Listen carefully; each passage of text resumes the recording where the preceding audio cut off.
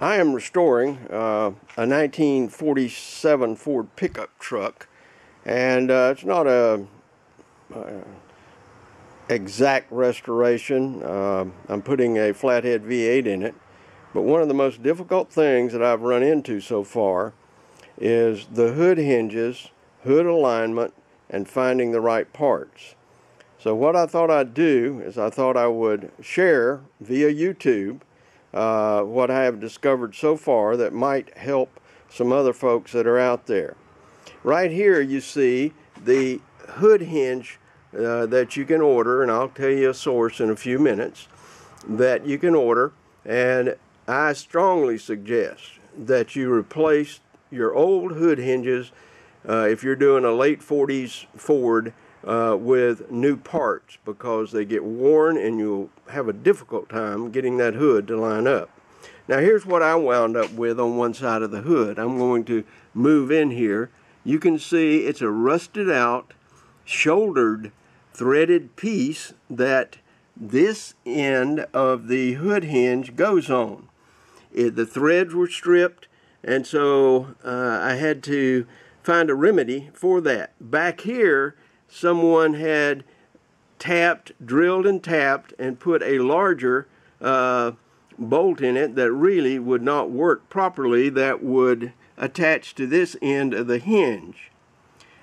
Now what I did was, over here I'm showing you the parts and the tools that I've used to accomplish what I have so far. I'm not going to be talking about this hood spring right here, but again, I'm going to tell you, if it's a late 40 Ford of any kind, you need to replace the hood springs. You're going to need something that you can measure inside diameters with, and that's just a little mechanical caliper that I have there. The half-inch wrench here you're going to need, because it's that's the size of the heads on the Dennis Carpenter hood bolts. I also used a multi-drill here to ream out just a little bit of the beginning point of the tap that I used, to get the 1/4 by 24 tap that the threads for the Dennis Carpenter pieces are. That's a correction on the tap size. That's 1/4 by 28, 1/4 inch by 28 threads per inch tap. And I suggest that you be very careful when you are tapping this material. It is very hard. Do not force that tap. Keep plenty of cutting oil on it, and start the tap by reaming out a spot in the top of the threads that you're going to cut, so that you can get your tap started there very well. These are the hood bolts here. They are a shouldered 1/4 by 28 thread, a shouldered bolt, and Dennis Carpenter sells those. And here's the part number. It is 91A-16798-S. 91A-16798-S. You get 4 bolts in a pack, and 4 bolts is all you need for a 42 to 47 Ford hood hinge that I showed you.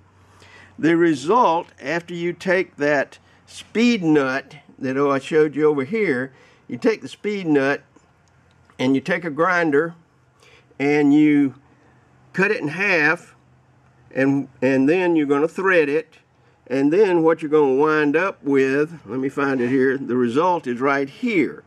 Now the reason we have to do that is because this speed nut that we've modified here must fit securely and flush against these 2 holes over here in the hood.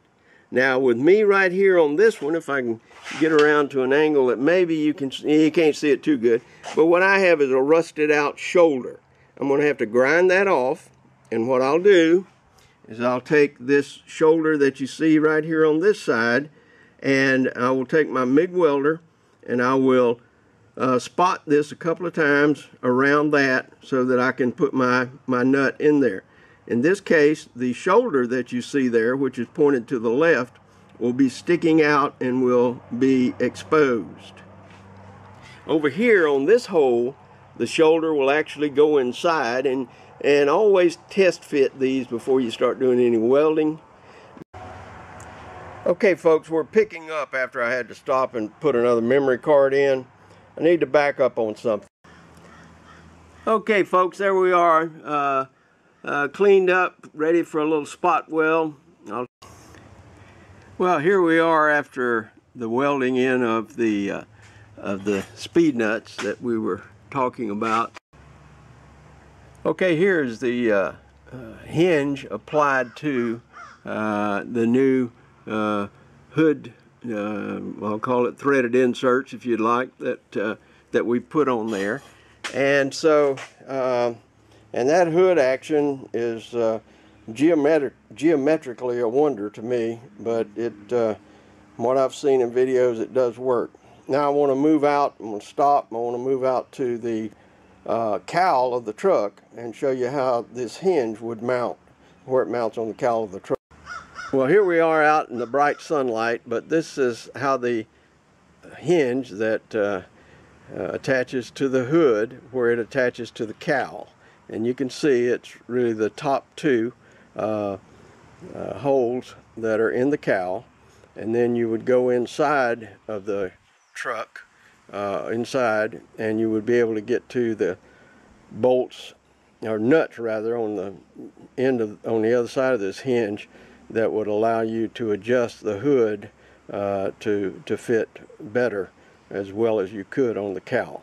I sure hope this helped, and because I was getting frustrated. I couldn't find anything anywhere really except in verbal format, but I couldn't find any pictures or videos that talked about how to attach these hinges, and really even what they look like and how they fit. So I hope this helps. Thanks.